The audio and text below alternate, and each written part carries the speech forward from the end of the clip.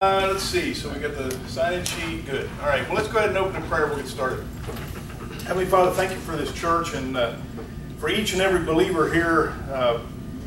And we thank you for the fellowship and the love that we can enjoy together. And we thank you for this wonderful Apostle John, who gave us such an authoritative, profound, and moving work about the life of the Logos, the Word. And we pray that as we begin our study on this, that you will be our teacher, walk among us, challenge and convict us, teach us about what you want us to know about Jesus, the God-man. And we ask these things in his name. Amen. All right, well, good morning. We are commencing the study of the Gospel of John, and they were making fun of me that I talk too loud, so I'm going to close this so they don't hear me. So, are any of you with me for the first time? Never been on? Like, okay, well, so then by way of introduction, my name is Bob Leonhard. I'm married to Suzanne behind the camera there. My daughter Layla is here with her boyfriend Mike, and we live in Martinsburg, West Virginia. I'm a retired Army officer, and I work now at the Johns Hopkins University Applied Physics Lab, which really sounds impressive, but I'm really the dumbest person there, so it's not that impressive. So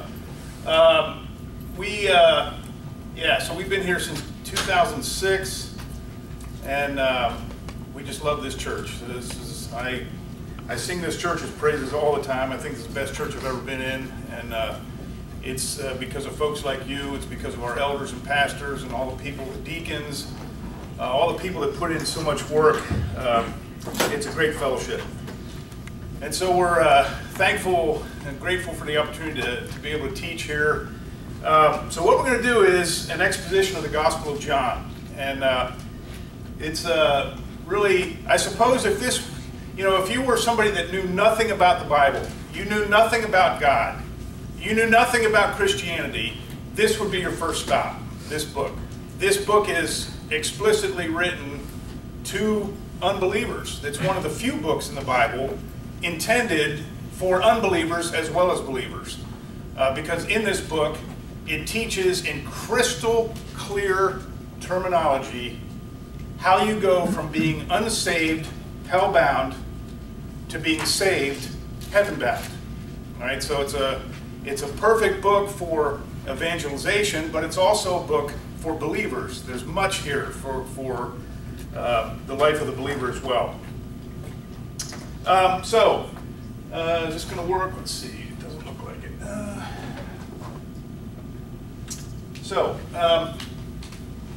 Let's talk about this book and where it came from. There is very strong evidence that this book is written by John, hence the name, the Gospel of John. And I've got to turn my recorder on. How about that? They're going to be so mad at me. And I just got out of the class, too. They just gave us a class on it. Okay. Start over again. Yeah, there we go. Okay. For the recording, we're starting over, Gospel of John. This book does not include John's name. He didn't say, I'm John, I wrote the book. We have to infer that the Apostle John wrote this book, but there's strong historical evidence that he did. As you will see as the book goes on, clearly this is written by someone who was an eyewitness, a close, intimate friend of the Lord.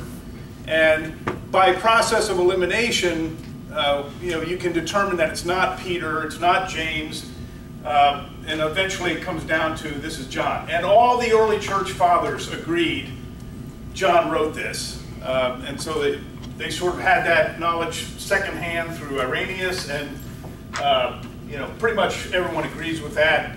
Some liberal scholars, sometimes take issue, but they take issue with everything, so who cares? But anyway, so we believe this is written by John, the brother of James, son of Zebedee. When did he write this? The big question is, did he write it before 70 AD or after 70 AD? Why is that important? Yeah, because of the sack of Jerusalem, the destruction of the temple. That's a very, it's a huge issue, obviously, to both Jews and to Christians. Of course, John does not mention it, And so the question is, did it happen yet? Now, some scholars will, take the fact that he didn't talk about it, didn't mention it, and say, well, that indicates that, he wrote it before 70 AD. Others will say, no, in fact, most evangelical scholars believe that he wrote it later, much later than 70 AD, somewhere between the, perhaps the 80s and the 90s.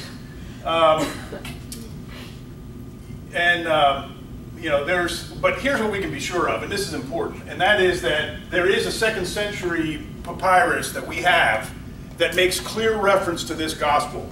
Now that's important because that absolutely puts the gospel, in the latter part of the 1st century, which is when the Apostle John would have written it. Okay, so we have very clear archaeological evidence. This is a genuine gospel written by an apostle. Now, when you approach the book of John, how many of you are honest enough to admit that you've had trouble with the Gospel of John before? Anybody? Anybody think it's a little bit weird? Yeah. So there's no honest people. Okay, all right, fine. That's all right. Yeah, I know. I saw it. Well, it is different. It's a different tone. It's a different gospel in many ways, and this is why the other 3 gospels are called the synoptics. Synoptic, same viewpoint. Matthew, Mark, and Luke are very similar. In fact, they make use of each other's words, verbiage, in some cases. But John, the Gospel of John, is conspicuously different in tone, in the material that he covers. It's just a different book, and his language is sometimes difficult to get your arms around. John, the Apostle John, wrote his gospel. He also wrote this book called Revelation, which you may have heard of for those of you who are in our Revelation class, and he wrote 3 epistles, 1st, 2nd, and 3rd John. Now, one scholar, I think, nailed it perfectly when he talked about how John writes. He said, if you are used to reading the Pauline epistles, the epistles of Paul the Apostle, then you're used to a very clear logic. Paul takes you from, here's point A, now point B, point C, conclusion. If, therefore, it's like you're in logic class when you're reading something that Paul wrote, because he's a very logical, direct thinker. John, on the other hand, has been described like a vulture circling in the sky. He's just kind of circling, and then he drops down and gets it, kind of thing. It's just, his logic is not linear. His argumentation is not linear. He talks in a, sort of a circular way about the point that he's trying to make, and then makes the point. So it's a different kind of logic. It's a different, it requires a little bit different interpretive skills to understand where John is going sometimes. But once you get used to that, you understand the way he writes, the way he thinks, then things become pretty clear. So we believe that, John wrote this gospel assuming that you have already read Matthew, Mark, and Luke. And we believe that. He doesn't say that. It's something we have to infer. But as you look at the gospel, it's very clearly very selective. In fact, he even says that in the gospel.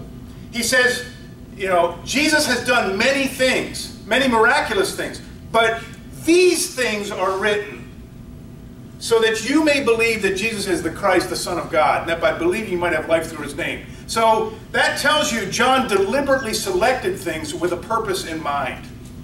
And based on that, we believe that he assumes that you've already read the Synoptic Gospels. You're familiar with the basics about the life of Christ. Scholars have a lot of time, or a lot of fun speculating as to whether John himself had the Synoptic Gospels in front of him while he was writing. Did he use them? He did not quote them, but did he use them as he developed his material? We don't know. But most likely he assumed that his audience was familiar with the basics. The other thing that's curious about John's gospel is that it is a gospel that very conspicuously has a much wider world in view than, say, for example, the Gospel of Matthew. Matthew is written with, with a Jewish audience in mind. Of course, Gentiles can understand and benefit from it, but it's Matthew is a very Jewish gospel with a very clear theme and thesis, and that thesis is Jesus Christ is the Messiah, the Son of David. He is the King. That's Matthew's point. John, on the other hand, is looking at a much wider world. He's writing late in the 1st century, and by this time, Christianity has come well beyond the borders of Palestine and is moving into the wider world and into a much more eclectic audience, including a Greek audience. And so this gospel is written with a Greek audience in mind as well as a Jewish audience. Okay, so again, very different from the other gospels in that respect. If this is not going to work, so there we go. So this is the verse I was referring to, John chapter 20, verses 30 and 31. He says this, "And truly Jesus did many other signs in the presence of his disciples, which are not written in this book, but these are written, that you may believe that Jesus is the Christ, the Son of God, and that by believing you might have life in his name." Very powerful verse. This is John the author very frankly telling you, this is why I wrote, and this is why I selected these things. This is the thesis of this book, that you may believe that Jesus Christ is the Son of God. Now, when he says, these are written, he's referring, because he mentions up here, look, there were many signs that he did, many miraculous things. But these miracles, that's what he's talking about here. These miracles, the ones I recorded in this book, and if you've studied the Gospel of John or you have a study guide, it'll mention that there are 7 miracles, but we add another one and make it 8 because we count the crucifixion and resurrection of Christ as another miracle. So there are 8 very clearly miraculous events in the Gospel of John that happened in the life of Christ that John is saying, I'm going to give you a detailed account of these 8 things because I want you to come to this conclusion, that Jesus Christ is the Son of God. And that by believing that, you may have life through his name. Okay, questions about that? Any thoughts on that? Yes, Rich, what do you think?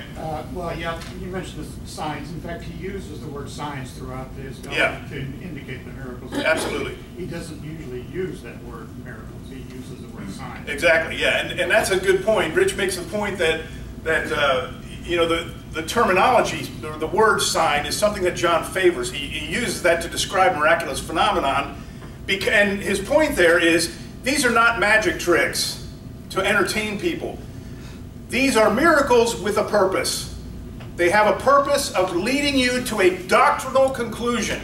Because if you understand the rest of the Bible, if you understand, for example, that God sent bread from heaven down in the book of Exodus, then you are prepared to observe the phenomenon in John chapter 6 of Jesus, feeding the masses and then describing himself as the bread of heaven. Okay?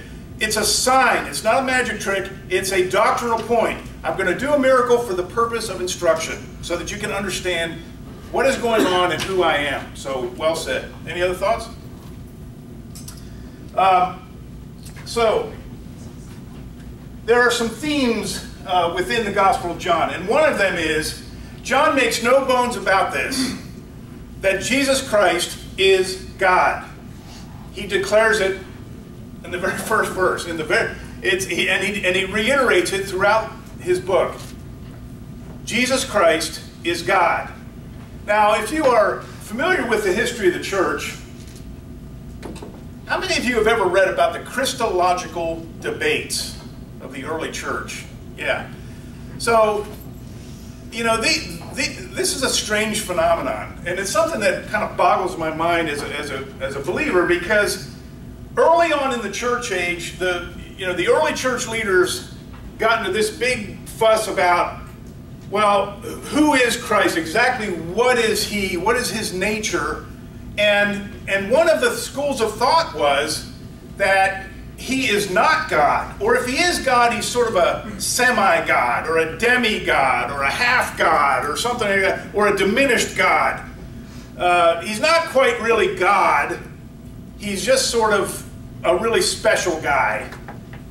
The scripture, and this is what confuses me, they have the same New Testament that we have. And the New Testament makes no bones about it. Jesus Christ is God, declared throughout the New Testament, and certainly in this book. So why did they come to these questions like this? You know, I suspect a big part of the problem was the Jewish nature or the Jewish foundation of Christianity. If you are a Judaizer, you're somebody who is a Pharisaical Jew, and a Christian comes up to you and says, Jesus Christ is God, how do you react to that? What is your first thought? Blasphemy. Blasphemy. That's blasphemy. To say that a man is God is blasphemy. There is only one God. And so this, you know, this seeming problem of blasphemy was a big factor in causing this Christological debate as to whether Christ is truly God or not. But make no bones about it, you will see it in this gospel. John is very clear. Jesus Christ is God. He is divine. Okay, he is fully divine. You'll also notice in this gospel that John uses the Greek word pisteuo a lot, 98 times in this book, which is the word believe. It's a verb, believe. Strangely, however, he never uses the noun form of the word pistis, which means faith. So if you try to get into John's head, you know, you kind of get this sense that John is all about active process of belief all the time. Okay, that's what he's talking about. Active belief. Now, he's not you know, what he says doesn't contradict Paul, but Paul is much more enamored with this word, pistis, which he uses all the time. John does not.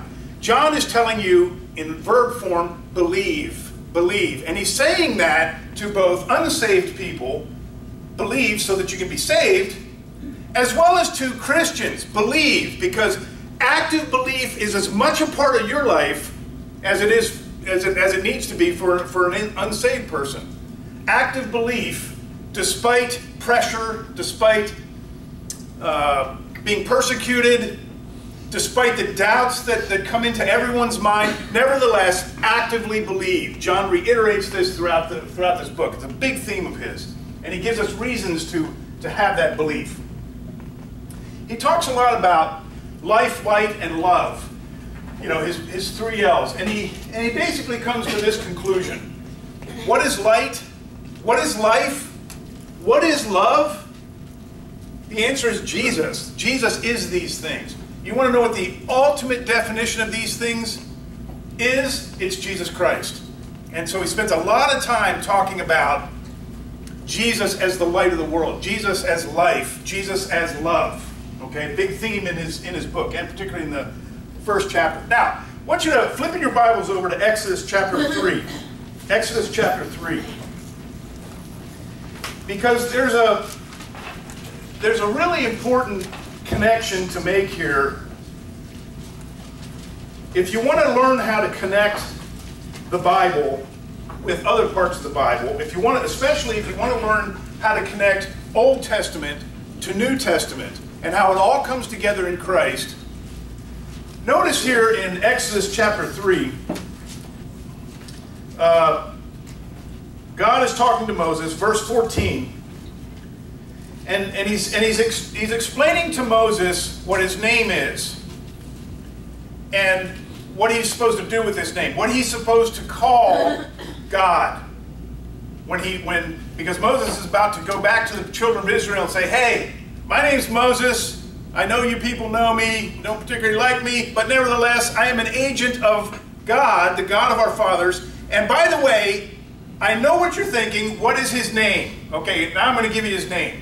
And what is the name of God? Verse 14, it says, God said to Moses, I am who I am. This is what you are to say to the Israelites. I am has sent me to you. In Hebrew, this is the tetragrammaton, which we add some vowel points to and come away with Yahweh. Yahweh. Yahweh, I am. Now, if you were an Israelite, and it was the year, give or take, 1400 BC, and this very unimpressive, questionable character named Moses comes along one day and says, I am speaking to you in the name of the God of our fathers, Abraham, Isaac, and Jacob, and I'm here to tell you that God has commissioned me to, get ready for this, lead you out of this place, out of slavery, and into a distant land, the land of our forefathers. And the God who sent me has a name, and his name is I am. What would be your reaction to that as you hear that for the first time? Prove it. Which is, that's a good point, because he, as you know from your study of the scripture, Moses' leadership is constantly in question. From the get-go, he's always being challenged on that point, so it has to be reiterated.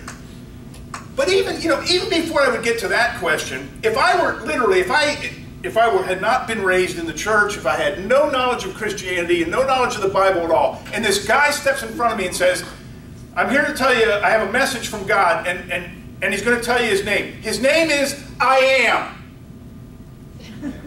Exactly, that's what I'm saying. I'd be sitting there, I am what? I am, finish the sentence, is this Jeopardy? What are we doing? Okay, I am what? And there's no answer in Exodus. I am. I am. I am the pre-existing one. I am is the name of God in Exodus chapter 3. But in the Gospel of John, we finish the sentence. And we finish it 7 times. Jesus says, I am the bread of life. You want to know what I am? I am the bread of life. I am the light of the world. I am the door of the sheep. I am the good shepherd, as opposed to the bad shepherds that prophecy talks about. I am the resurrection and the life. There, I've just connected you to eternity future through the person of Jesus Christ. I am the resurrection and the life. I am the way, the truth, and the life, he declares. No man comes to the Father but by me. Okay, very clear statement of how you obtain salvation. And he tells his close, intimate disciples, I am the vine. Do you want to know how you're going to live successfully as a Christian? Well, think of it this way. You're a piece of fruit, or you're like a plant, and I am the vine.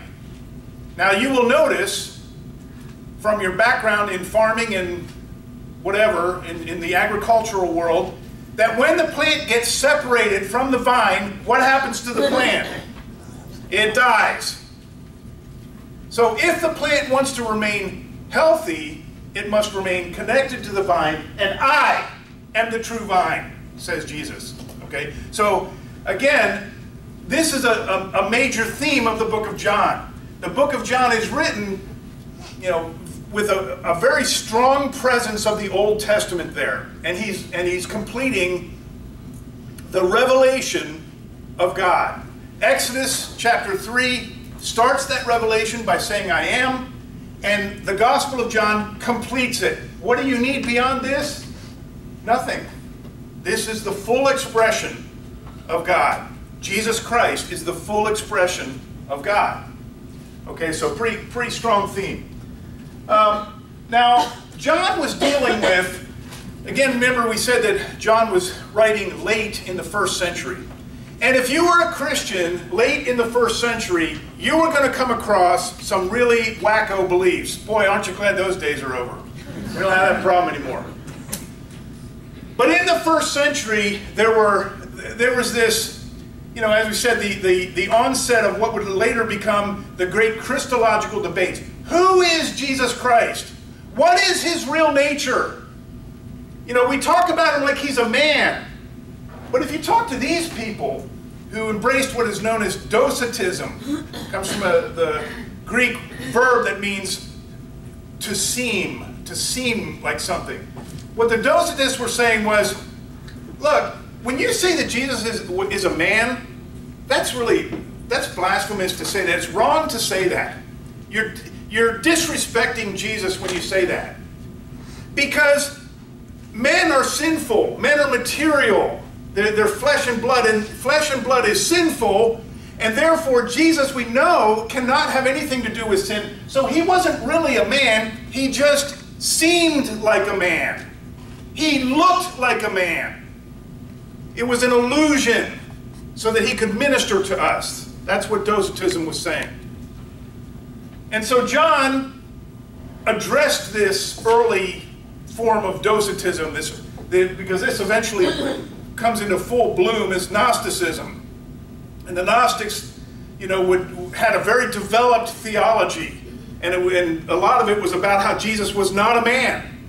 Okay, he was only a spirit. He's just a spiritual being. And so John takes that on, and he takes it on in the very first chapter. The Word became flesh.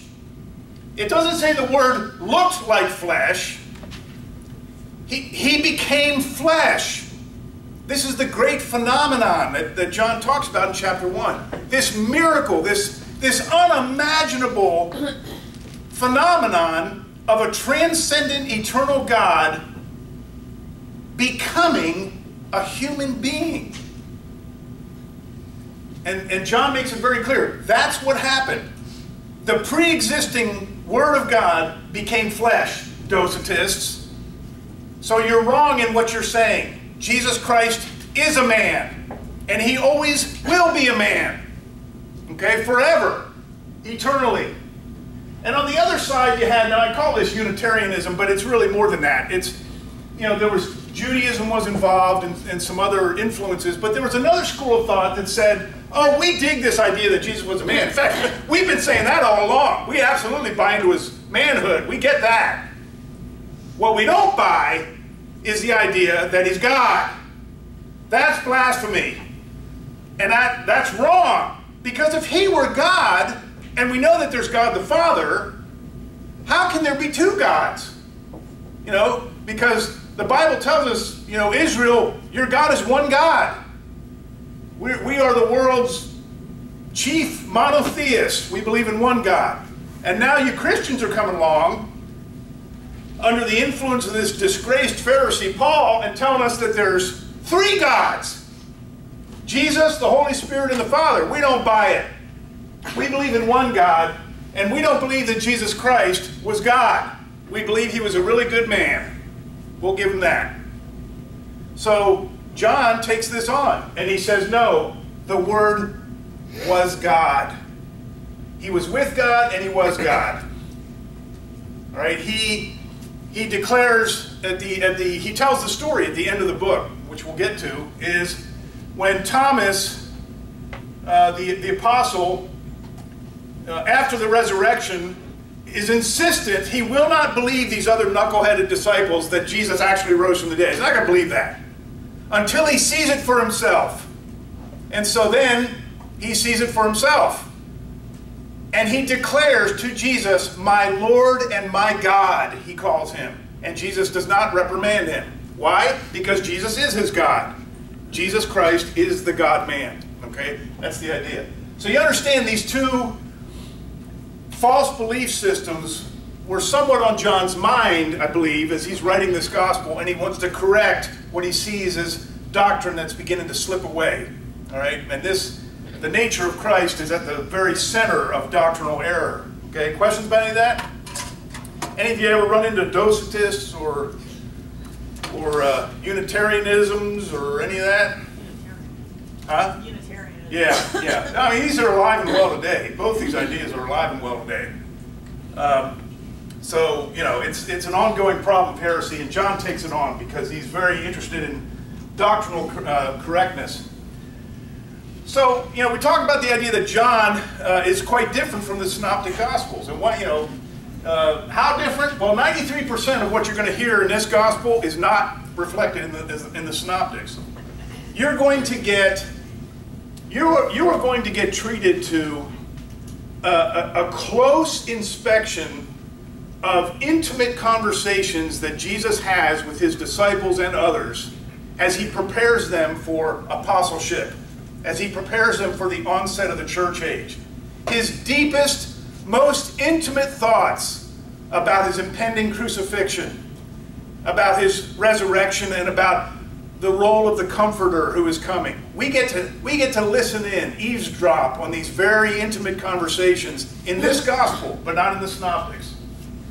John doesn't talk about a lot of stuff that we would expect. You know, if John had set out to just simply write a biography of Christ, we would certainly expect him to talk about genealogy, as Matthew and Luke did, but he doesn't mention it. We would certainly expect him to tell us a Christmas story about the birth of Christ, but he doesn't do it. He doesn't mention it. He doesn't talk about the temptation of Christ. There's no demons being cast out. He doesn't talk about the parables that so fascinated Matthew and the other writers. He doesn't talk about the transfiguration, although he himself was there and saw it. He alludes to it, but he doesn't describe it in detail. And although he talks quite a bit about the night of the Lord's Supper, he doesn't specifically mention the institution of the Lord's Supper as a part of the church ritual. And he doesn't really talk much about eschatology, as Matthew did, as Luke did, and as Mark did. So there's a lot that he doesn't talk about. But there's also a lot that he does talk about.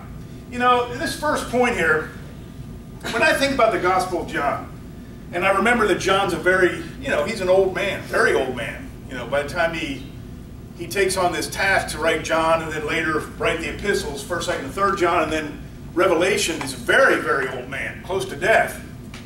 And so you think of John as this old church father, kind of like the senior surviving apostle, right?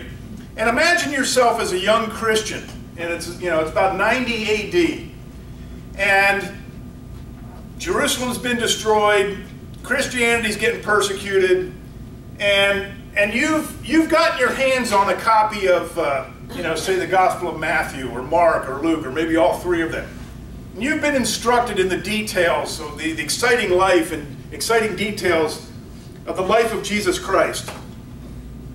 But at the end of the day, we come up to John, the elder apostle, and we say, John, what does it all mean? We want to hear from the senior apostle, the senior surviving apostle. What does it all mean, John? Explain it to us. And I picture John sort of sitting down and sort of saying, okay, let me explain to you about what Jesus Christ is all about. Let me put it all together for you. That's the Gospel of John. It's not a episodic story of Jesus' life like the other Gospels are. It's a description of the meaning of Jesus Christ. Okay, philosophically, spiritually, and so on. He talks a lot about Jesus in Jerusalem, more so than the other apostles or the other Gospel writers do. He talks a lot about the Jewish feasts, and as I mentioned, he gives us very close understanding of the private conversations that he has, the preparation of the disciples, and what the Holy Spirit is going to do for the church and for the disciples, and by extension for the rest of the church as this new age comes. Okay, so again, it's a very exciting book in that sense, preparing us as church age believers for service and how this new relationship we're going to have with the Holy Spirit. Okay, questions about any of that? Other stuff that, or other thoughts on the contents? Yeah. Can you define eschatology? Eschatology is the doctrine of last things, the doctrine of the end times. It comes from the Greek word eschatos, which means last. Okay, and from that we get eschatology, the doctrine of last things. John doesn't talk a lot about it. Okay, not a big deal for him, or not a big issue. And why do you suppose that would be? Why is it that John conspicuously doesn't talk much about eschatology? It's funny because he's the guy that goes on to write Revelation, but You know, in this gospel, why not? Huh? You know, he's going to write it later. Yeah, that's right. That's a great point. That it doesn't relate directly to his purpose statement, which is, you know, I'm trying to write something explaining the meaning of the life of Christ so that you can understand who Christ is, and on that base an active belief for salvation. Okay, so yeah, that's exactly right. It's not part of his thesis. Other thoughts on this? Yeah. Well, it could be because it was already described. Yeah, and in part because the synoptics have already dealt with it, and you know, again, one of the things that he spends nearly half the book, okay, really on this preparation of the disciples for apostleship and for the onset of the church age. So if you ask John at the time that he's writing this gospel, John, do you think about the future? Yeah, I do. Well, what are you really thinking about? What's occupying your attention about the future? His answer? The church age. The church age. Because that's coming, and it's going to be huge and powerful.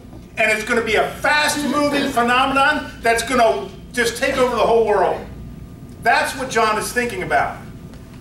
In Matthew 24, you know, Matthew is focused on what Christ told them about the end times after the age of the church.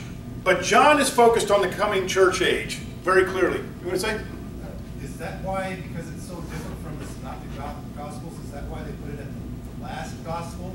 Yeah, you know, why do they put it in the last Gospel?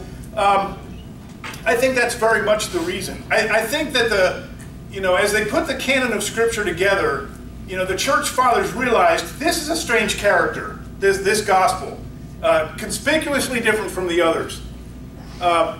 So what do we do with it? Well, we put it last because, you know, I want to show you something actually relating to that point. You know, we sometimes call the Gospel of John the Deuteronomy of the Gospels. Okay, if you think of the first 5 books of the Bible, Genesis, Exodus, Leviticus, Numbers, and Deuteronomy. Deuteronomy is, you know, literally, it's the word Deuteronomy means the second giving of the law. Okay, the second law. It's the final word of Moses, the recap, the summary. It's Moses' Exodus saying, okay, I'm getting ready to die, I'm getting ready to hand over leadership to Joshua, we're getting ready to move into the promised land, so here's my final interpretive word on the law of God, Deuteronomy, the wrap-up, the summary. And in the same way, the Gospel of John has that function for the Gospels. This is John, the elder apostle, saying, everything these guys have told you, Matthew, John, Mark, Luke, they've given you a tremendous treasure trove of detailed episodic knowledge about the life of Christ. Now I'm going to give you the recap, the summary, the interpretation of it all. Okay, the wrap-up. And I think that's why it's last. Yeah, other thoughts on that? Yeah. Yeah, and so, you know, if you think of John, you know, as I mentioned, John is the famous author of the book of Revelation, the Apocalypse. So if you relate these two ideas and you think about the 2 advents of Christ, okay, according to the dispensational timeline, which you guys have totally memorized by now, and you could do this from memory, you know, the dispensational timeline, we have eternity past. Eternity past. We have the creation of the world, and here's Adam. Then this period is innocence. And then we have sin that occurs, and so, you know, this is where Genesis chapter 3, sin occurs, and so then we have the conscience, the age of conscience, where now nature is cursed, death begins as a phenomenon. And then, you know, after that we have, you know, Noah and the ark, and then we have the period of government, or the dispensation of government, and this is where, you know, after the flood, the post-diluvian period, and God says, there's now, you know, I'm going to require man to put other men to death for the crime of murder, you know, so this implies that there's going to be human government. And then we call out history's first Jew, Abraham, And this begins the age of promise, or the age of Israel.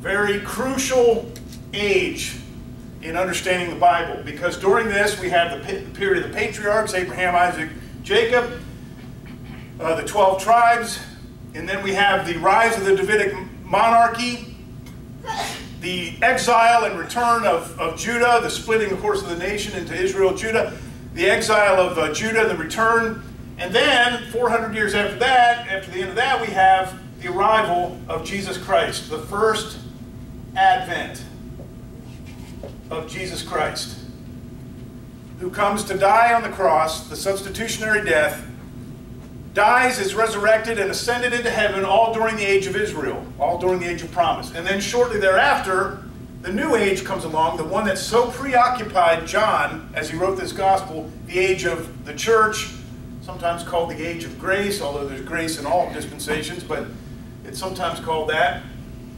This will of course continue until Rapture Day, when the church is removed. Thereupon we move into the 7-year tribulation. There's a great book about that called Revelation, for those of you who have studied that. And at the end of Revelation, we have the great second advent of Christ. And this time he comes not to die on the cross, but to rule as King of Kings and Lord of Lords, to judge and to make war. And then we have, of course, the kingdom period that we sometimes call the millennium, or the age of Christ. And then after that, the great white throne judgment of unbelievers, and then eternity future. New Jerusalem comes down, the world is destroyed and remade, and that's the dispensational timeline. Now, the Gospel of John, where does it fit in?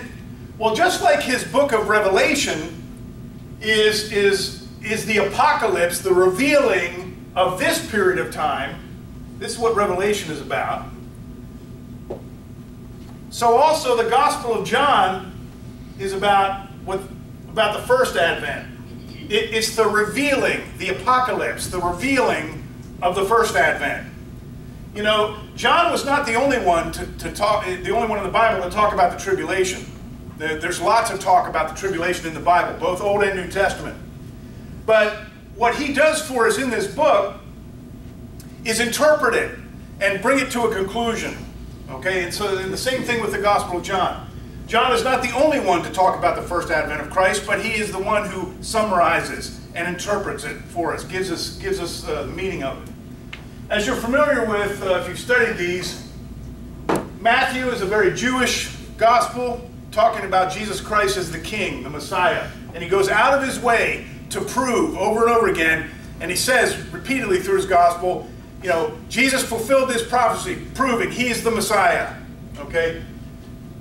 Mark is talking about, you know, Christ's servanthood. And from this great book we get, you know, that great verse that the Son of Man came not to be served, but to serve others and to give his life as a ransom for many. So a very short book, very action-oriented book. It reads almost like a movie script. You know, he uses the word immediately a lot. And then, you know, Jesus immediately did this, and then cut. Then he immediately did that, cut. Next scene, you know, kind of thing. That's the way Mark reads. And then Luke, you know, uses very sophisticated Greek, very highly educated physician who writes a very careful and carefully documented gospel of Jesus Christ about all the different episodes in his life. And he presents him as very human, you know, as Jesus the man is his emphasis. Although, of course, he recognizes his deity. And then the Gospel of John, which is talking to a much wider world and interpreting the meaning of the life of Christ. Now, what are your thoughts, questions, issues with how John fits in? Any thoughts on that? Yes? Is there any indication that John knew about Paul's letters and vice versa? Is there any indication that John knew about Paul's letters? Let me think about that. I don't know of any strong evidence in that direction. I mean, I almost assume that the answer to that is yes, but I don't know of any clear scriptural evidence in that direction. Anyone can correct that? Pardon? Besides the gospel presentation. Yeah, right. But I mean, does anyone have any? We have lots of fine Bible scholars in here. The question is there any evidence that John had Paul's letters, the epistles of Paul? Yeah, it's a good point. I would just think, I mean, John was in Ephesus. Yeah, and Paul right. spent time in Ephesus and wrote the letter to the Ephesians. Yeah. Just from reading I've done, I would. Yeah, it would be hard. It would be hard to imagine that these two had never met each other, or well, we know that they met. We know that they met because they certainly met face to face in Jerusalem. There's scriptural accounting of that. But the question about the epistles, did he have them as reference material? I don't know. Yeah, that's a good point. Maybe the type of gospel that he emphasized, it wasn't your king is here. True, and yeah, that's a great point. Yeah, and her point there is that John's presentation of the gospel in this book, and it's very clearly, very conspicuously, for John, it's about belief. That's it. There's no works associated with it. In fact, surprisingly, half of you will storm out of the room when I say this, but that's okay. This door's there. But anyway, surprisingly, when you read about John's handling of the gospel, he doesn't even use words that we want him to use. Words like repent. He doesn't use that word very much. He does, it's very much about believe, and that's the word he just uses over and over again. So, in John 3:16, that whosoever believes in him, you can imagine Nicodemus, and when Mark taught this, Pastor Mark taught this passage, he did such an excellent job, because he encouraged us to think about that passage as if we were Nicodemus, a Pharisaical, Jew. And Jesus telling us, whoever believes in the Son. Yeah, believes. And what else? What else? What about circumcision? What about the law? What about sacrifice? What about works? What about this? What about that? No, he said believe. All right, so that suggests to me that, he knows, he probably knew and collaborated with Paul, because Paul was very much, in Ephesians, your salvation is by grace, through faith. That's it, not of works. So those two are preaching exactly the same theology, so that's a good point. Other thoughts? Yes? I can only think, as far as John's, when he was writing, in his time with Jesus, and after that, he would have seen some of the heresy and the apostasy that was taking place, and he kind of focused, trying to steer people away and get back to the fact that he was seeing what was happening. Yeah, as it was. Yeah, and that's kind of unique. And Richard's point there is that the by the time that John is writing, which is toward the end of the first century, John has seen what Paul did not see, what Paul did not live to see, which is how the church is beginning to evolve and migrate, in some cases, away from the truth into heresy. And so he has to deal with that to some degree in this gospel. Yeah. So, other thoughts? Please. Interesting that if you look at the date there for Luke, that was actually very near the time that Luke was spending a lot of time with Paul on his missionary journeys. And so and the fact that it was written in classic Greek, which Paul certainly knew, makes me think that, Luke was certainly inspired to write that gospel, but Paul may have been with him. Oh, definitely. Yeah, some of that time. And so definitely agree with that. There was some interaction there. But No, points well taken. That we believe that Luke was closely associated with Paul, and sometimes we think of his gospel as the gospel of Paul, because of the Pauline influence there. Just as with Mark, we believe that John Mark was closely associated with Peter, and so it's sometimes called the gospel of Peter. Definitely the apostles were closely related to that, and of course Matthew himself was one of the apostles, one of the disciples of Christ, former tax collector. So this book fits in, has a unique place, among the Gospels, and it's fun to read for that reason. Yeah. I seem to recall hearing somewhere, I think in FBC, that Revelation was probably written for the destruction of Jerusalem. Is that right? Or what's the timeline of that stage? I believe that Revelation was written in the 90s, probably no earlier than the 90s, because it was written toward the end of John's life while he's in exile on the Isle of Patmos as a really old man. So I think it's I think it must clearly be well after the destruction of Jerusalem, in my view. But yeah. Before the gospel, after the gospel, about the same time? I would say probably after the gospel, because you get the sense that he wrote this gospel as he's still actively involved with churches in Ephesus, because the belief is that he wrote this in Ephesus while he was ministering in Ephesus, and you know, you get the sense from the gospel that he's writing to people that he's actively involved with, encouraging them in their lives and so on. Revelation is kind of a, wow, this weird thing happened to me when I was a really old man and about to die. Okay, I got this bizarre, you know, revelation of what the end times is going to look like. You know, it's kind of his final word, but yeah. You were going to say? Can you explain that John's gospel is the apocalypse? Yeah, well, the word apocalypse means the unveiling. That's what the word means. It's unveiling. We don't use the word, I don't use the word apocalypse as the world uses it, which is like it's a catastrophic end of the world. No, it's the word apocalypse is a Greek word that means to pull a blanket off something, to pull a cloak off something and reveal it. Okay, and this is why the book of Revelation is called the book of Revelation. It's a book of revealing. Yeah, it's an apocalypse, a pulling back to show you the end times. The Gospel of John is a pulling back to show you the first advent and what the first advent is about, what it means. Okay? Yeah, it's a good question. It's probably it's more confusing than anything else when I wrote that. Other thoughts? Yes. So you could say that the book of John, if you're looking at John sitting there writing, he's saying, look, this is what is critical. Yep.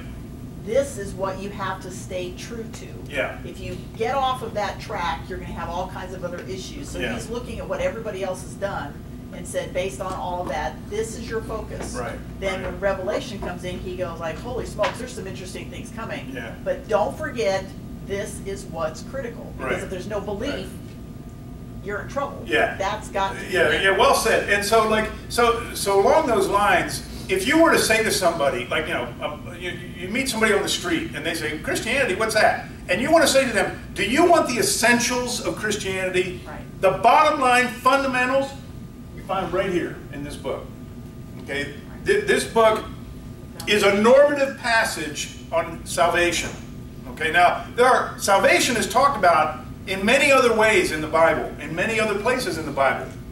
But if you want a normative passage that takes on the subject head on and explains it in crystal clear terms, this is where you go. Okay, this is your first stop. And like you say, it's a lot about orthodoxy and how to stay straight on who Christ is and you know, what is the nature of our Christian life. Okay? Yeah. So, you know, the structure of John is very simple.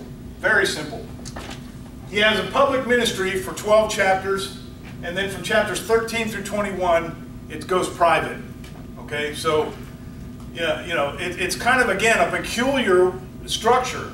All the public stuff and the episodes and the signs happen on the front end in 12 chapters, and then from that point on, John gives us a very close view of the intimate discussion going on between Jesus and his disciples as he prepares to commission them as apostles into the age of the church. Okay, pretty simple way to think about the structure of John. Now, I want to start off with John chapter 1, verse 1, so I can actually say that we actually taught the Gospel of John, you know, this week. You know, that would be a great accomplishment. So we only have 2 semesters with this book, so we're going to have to go along at a fairly good clip. But let's begin with John chapter 1, verse 1, and it starts out with a very famous verse that all of you probably have memorized. And it starts out with these words, in the beginning. In the beginning.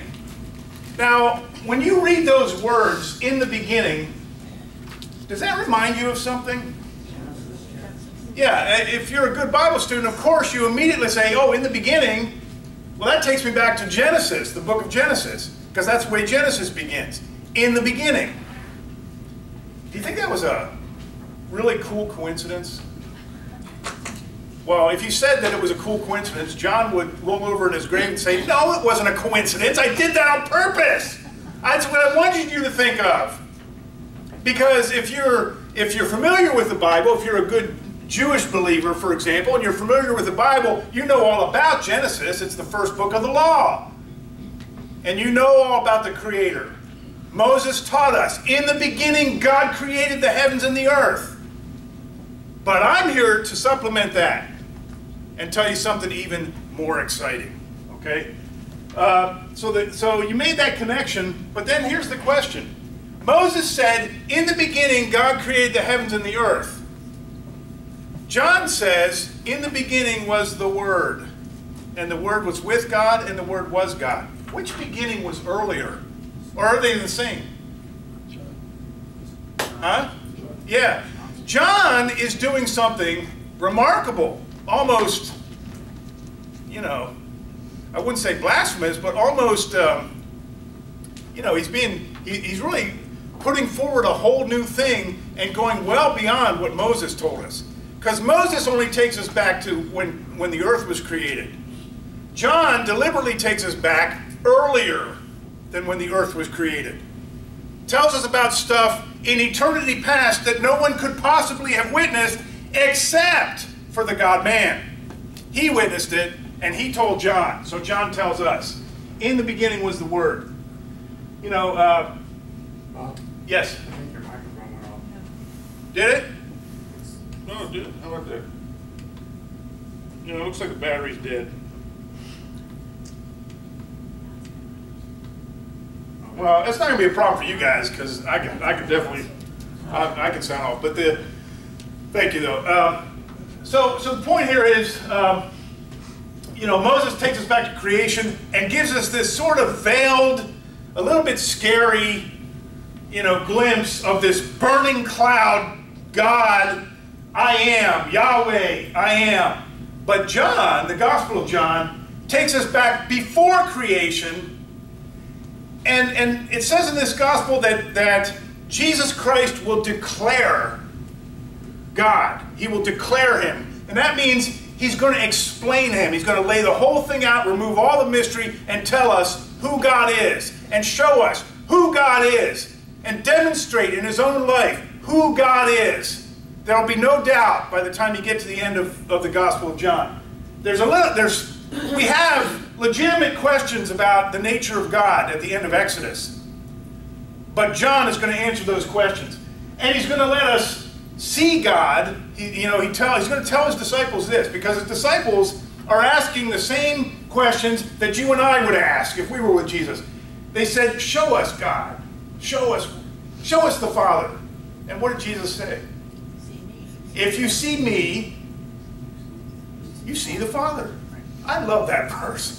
That verse is a great encouragement to me as a Christian, because, you know, how many of you have done this where, I don't know, sometimes you can't sleep at night, and you're thinking about your life, and you're thinking about Christianity, and you start thinking about God. You know, when I think of God the Father, and I have this picture in my mind of this, you know, dark, scary universe with this transcendent, pre-existing, invisible, spiritual God who appears in a burning cloud, and it's just like, and he's eternal. He's eternal. You know, has that ever bothered you? That he had no beginning? And he had no, I mean, everything I know has a beginning. I have a beginning. Everything has a beginning. But God does not. Has no beginning. And so I lay in my bed thinking about that, and it freaks me out, because I can't get my head around it. It's like, what does that even mean? That's scary when I think that that's the God I'm connected to. And then I remember Jesus said, do you want to understand that? You want to see the Father? You want to understand who he is? Then look at me. If you see me, you've seen the Father. That's very encouraging, because I can understand Jesus. I can, you know, there'll be a time when I can reach out and touch his hand and feel the warmth of his flesh. He understands me, and I, to some degree, understand him. He's a man. I can see that. Okay, and so he tells us, that's part of my ministry. I'm here to be one of you, and if you see me and hear me and live with me, you'll understand the Father. Everything you need to know about him is right here. You'll find it right here. One-stop shopping. Okay? Very encouraging. Very encouraging idea. So, again, very powerful that we have this gospel. So here's what it says in Greek. Enarche ein holagos kai holagos and pros ton theon kai theos ein holagos. Did you get that? Now the reason I show that to you is because you'll see a word there repeated several times. Right there. Holagos, the word. Okay, that's what it means. So, in the beginning was the word, holagos, and the word was with God, and the word was God. Now, this brings, of course, the question up, why in the world would God the Holy Spirit, working through John the Apostle, come up with this name to introduce the summarized synopsis biography of Jesus Christ? Why does the Bible, why does John refer to Christ as holagos, the Word? What are your thoughts on that? I mean, let me just give you a quick look ahead. Here's some names for Jesus in the Bible. He's got a lot of names. But John chooses a title not used before. The Word was with God. Why does he call him that? What does that suggest to you, if anything? Yeah? Because the entire Bible points to him. Okay, because the entire written Word of God points to the living Word of God. Great point. Anything else? Yeah? Because he was writing to the Greeks, and the Greeks kind of saw logos like logic. It's also like a sort of fate, and it was the closest thing they had academically to a god. Yeah, this is a great point. That she brings out the point that, you remember we said that in part John is writing to Greeks, and his use of this title, holagos, is something that the Greeks would sit up and take notice about. Now the way he uses this word is going to be different from the way they understand it at first, and that's why he's going to spend a lot of time explaining exactly what he means by holagos, because he's going to say something that they've never heard that's going to blow them right out of their seats. He says the Word became flesh. Okay, that is something miraculous that the Greeks are going to have to try to deal with, in this gospel. So yeah, your point's well taken. What else? I just have a question. So a while back, Mark Carey did a sermon, and we talked about referencing Genesis 1 with this prologue. Yeah. And I just have some notes from that scripture as well. But he had said the Word was is God, and then the light is Jesus. Yeah, yeah. So here we're saying that God is Jesus, Jesus is God, and that the Word is what John is calling Jesus. But what about the light then? Because he still does say God sent a man, John the Baptist, to tell about the light. Yeah, John is about to bring in light and life as well, and again, why does he do that? Because where else do we read about light and life? In Genesis chapter 1. Same thing. So John very much has that in view, and when we get to that verse, we will answer that. Yeah, go ahead. I've always thought that was his role in the Trinity. Yeah. He was the Word that spoke the creation Right. into existence. Yeah, and this is exactly. And in Latin, it's verbum, which is where we get our word verb from. It Yeah. gives you that action sense of that the word is the action and the physical. That's great. That's a good insight. So her point there is that the idea of calling Christ the Word suggests to us that is part of his role in the Trinity. That he is the communicator, the great communicator. There's God transcendent, inscrutable, and then there's the Word to explain it all and to communicate with mankind. So yeah, good point. That's all. Just the word. We communicate with words and we understand each other with words, well, for the most part. And Jesus is the Word in the sense that God communicates in Jesus, and we understand God, like you said earlier, in Jesus too. Yeah, exactly, and you said it really well. And this is so this is the idea. This is what John is telling us here. Okay, you want to understand who Christ is and what he is and what's the meaning of it all. Well, let me tell you something. Jesus is the Word Okay, he is the Word of God. He is God. He became flesh, but he's the Word of God. He's the communication, the expression of God. So yeah, go ahead here and then I'll get here. Yes? Maybe a stretch, but I almost tend to think of it as the truth. Yes. Word means truth. You know, Yep. spoken word, you know, we talked about logic, Yeah. but this is the truth. I don't think that's a stretch at all. I think you're right on the money. Yeah, Yeah, that's a great insight, actually, because yeah, you go from He is the Word, the expression, and then John and Christ Himself will then further that by saying, and by the way, I am the truth. And that's important because you're surrounded by lies. You're surrounded by lies and hypocrisy and falsehood and error. But I am the truth. Not just the Word, but the truth. So yeah, I think that's exactly right. You should definitely make that connection. So does that fit in with the Word is also the authority?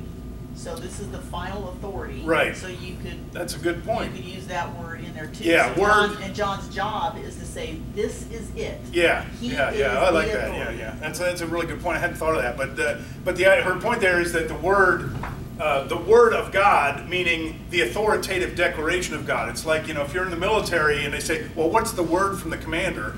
Okay, that means what's the orders? What are the orders? And so this is the point of, yeah, that's a great point.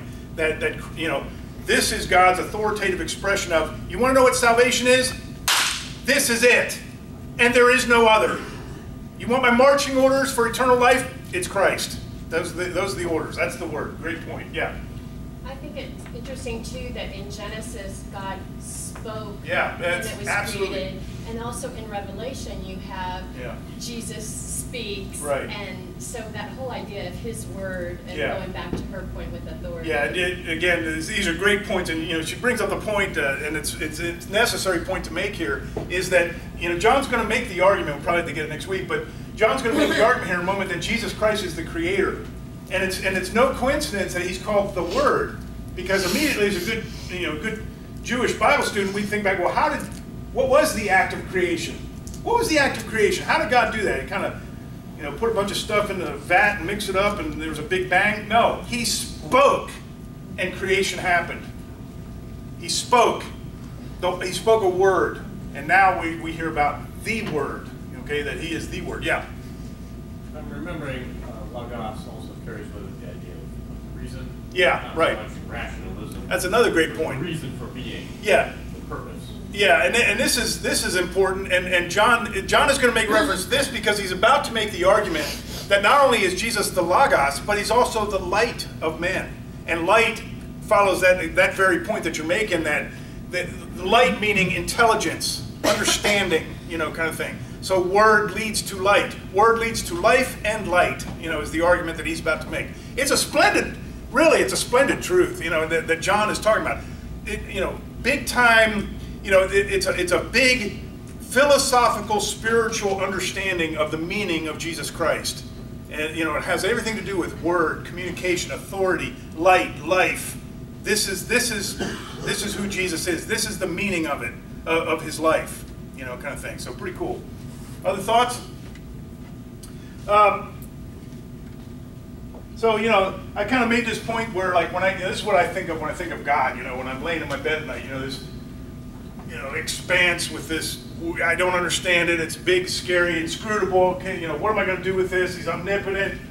But the Bible says that in the beginning, this is eternity past now. This is before Moses' beginning. Way back before creation even started,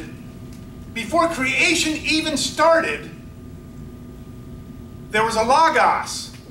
And that tells you that from the very start, even before the start, God intended to communicate Himself to people that weren't even in existence yet. Because He, of course, foresaw all this and foreknew it. You know, some scholars will make the point that in Aramaic, which was kind of the language, the lingua franca of Palestine during the Incarnation, the word memra, which means word, was used to translate the Old Testament into Aramaic for the word God. So the idea of using the word to describe God is already, that precedent was already there in Aramaic. But, you know, as far back as you can reach with your human mind, as far back into eternity past as you can reach, God intended to talk to you, to communicate to you, to reach out to you, to provide salvation for you, and to ultimately raise you from the dead and bring you home into eternity. God thought that stuff through in eternity past. Okay? Yes, Joel? Actually comes to mind that that's part of, we don't always think of it in this sense, but it's part of what I think is how we're made in the image of God. Part of that is having language and communication to be able to receive that. Right, right. That's a great point. So, and communicate with Him. yeah, so Joel's taking us back to Genesis, where the Bible tells us that we were created in the image of God. And again, this then kind of completes that whole thought, because as Joel's pointing out, the Logos was there with the intention to communicate, with the intention to reach out to creation, and then creation was made in the image of God with a spirit, with an intelligence, with a soul that could receive the word. So yeah, absolutely. Go ahead. Do you think it also refers to how God in Trinity, how He communicates with the other persons of the Trinity? Yeah, does it relate, what does it show us with regard to the Trinity and the interaction of the Trinity? You bring up a good point, and we need to explore that further as we go, I think, in this chapter and in this gospel, about how that works exactly, because that's a fairly mysterious subject in the Bible. But one of the things that's odd to me about this whole verse is that it has to do with this. It has to do with the deity of Christ. But what I wanted to get to was this idea that the very fact that it says in the beginning was Hologos, and Hologos was with God and was God. If you knew nothing about Christianity, you knew nothing about the word Trinity, you knew nothing about any of that, but you read that verse, you get a picture in your mind of two persons, right? Two persons, God and the Word. And we're told that they're with each other, and they are each other. The Logos is God. So that brings up this whole question of the Trinity. What is that relationship? Are they two persons? Are they the same person? How? And this is kind of the stuff that the early church had to struggle with, because these are deep waters, and we'll continue to get at that question, because it's a great question. But it also brings up this issue of the deity of Christ, and we have to conclude here. We'll pick this up next week. But as I was mentioned before, the early church struggled with this idea that Jesus is God, and of course, as 21st century New Testament church age Bible Christians, we look at the early churches and say, what the heck was your problem? What's your problem? The scripture makes it crystal clear that Jesus Christ is God. It says it in the Gospel of John. It says it in Philippians, who being in the form of God, the morphe of God, did not consider it, and the robbery is a terrible translation. What it says there is, did not consider godhood something to be retained and held on to. That's what it means. It's not robbery. I don't know where King Jim got that idea. Okay, so, but then of course in Colossians, it talks about he that is Christ is the image. The Greek word there is icon, from which we get the English word icon. A picture, the visible picture. He is the image of the invisible God. In him all the pleroma exists, the fullness of God. And this is such an important point, the fullness of God. Because the Gnostics would come along in the first century and tell you, in the second and third century, would tell you, well, yeah, this Christianity stuff, this Jesus stuff, that's fine. That's fine. No, fine. We like that. It's fine. But if you want the full, complete experience of spirituality and God, well, then you got to come into Gnosticism. Because we have the full, and Paul says, no, you want the fullness, you want the absolute fullness of spiritual experience, you find it in the person of Jesus Christ and nowhere else. You don't need any supplement to that, okay? He is the fullness of God, okay? So, again, this declaration of his deity, and I'll stop right here. In Hebrews 1, starting in verse 1, he says, the writer of Hebrews says that Christ, being the brightness and express image, literally in Greek, the character. That's what this word is right here in Greek. It's the word from which we get character. Now, what does it mean? What does character mean in Greek? It doesn't mean the same thing as it means in English. This word means, if you imagine like a soldering iron that goes and burns an imprint into something. That's what that word means, okay? It means that God burned his image into human flesh, and Christ is the result, okay? And in the incarnation, he took on the character of God, okay, is the idea, all right? We will discuss the incarnation and this idea of God and man more as we reconvene next week and then finish up chapter 1. Any other questions, comments? Feel free.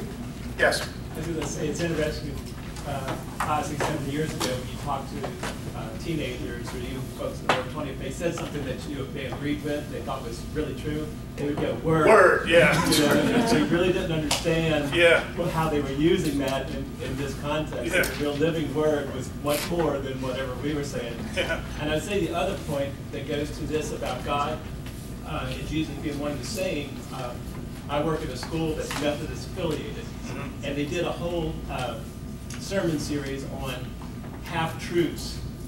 And one that they kept coming back to was that the Bible is written by man.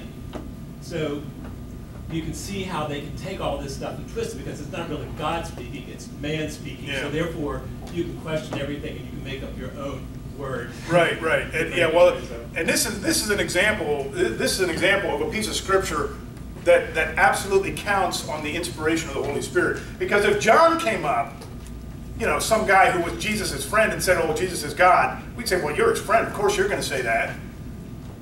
But the Holy Spirit speaking through John, revealing divine, absolute truth to us, that's a whole different story. So yeah, good point.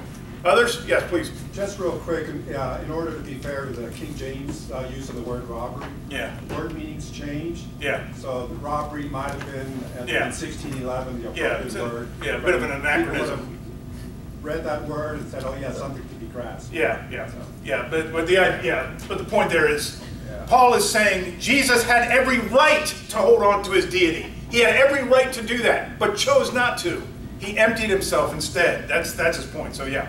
For the Philippians part, is it saying Jesus didn't feel like he had to sneak or to steal it? No. That's why I said I don't like the word robbery. What it literally says in Greek is this: that he, being in the morphe of God, the form of God, made a decision. And his decision was, okay, I have divinity. I have it right here. It's mine. Not yours. It's mine. I could keep it. I could hold on to it. I could insist that everyone defer to me as God forever. Or I could wipe them out if I wanted to. But instead of doing that, because I love you, because I love my creation, I am going to empty myself of divine privilege. And I am going to go to the earth and minister and die the substitutionary death. And this is why we have this fascinating encounter in the Gospels in which Christ says to the Pharisees, "You can get away with blaspheming the Son, but blasphemy of the Holy Spirit is unforgivable." The amazing part of that verse is not the part about the blasphemy of the Holy Spirit. The amazing part is that you can get away with blasphemy of the Son, that could be forgiven. Why could that be forgiven? To blaspheme the Son of God. Why? Because he made a decision not to grasp that, not to hold on to it, but to let it go, that divine privilege, so that he could minister and die the substitutionary death. Because if he had held on to it, how could you crucify God? You can't crucify God, but you can crucify a man who has emptied himself of divine privilege. Does that answer the question? Yeah. Others? Okay, so see you next week. Do well.